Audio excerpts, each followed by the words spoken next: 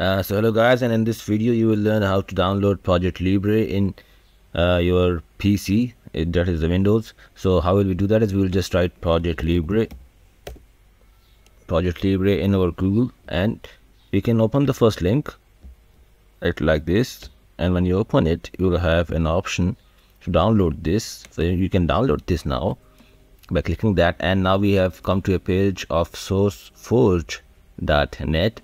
So we will just click this download button, and as this says download will start shortly, so it should start shortly now, and as you see it has started here.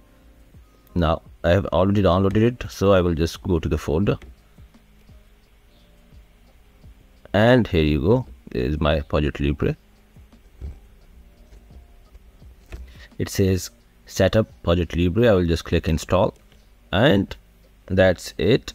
All it requires is just this install button. When I click this, it will just start extracting the files, and as soon as it finishes it will give me ProjectLibre.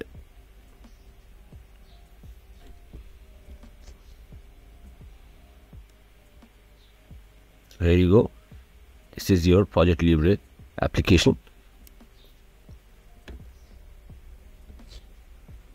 You can create a new project and open a new project, but that will be in a separate video. So that's it guys, that's the video, and please subscribe to this channel for more content on ProjectLibre. Thank you.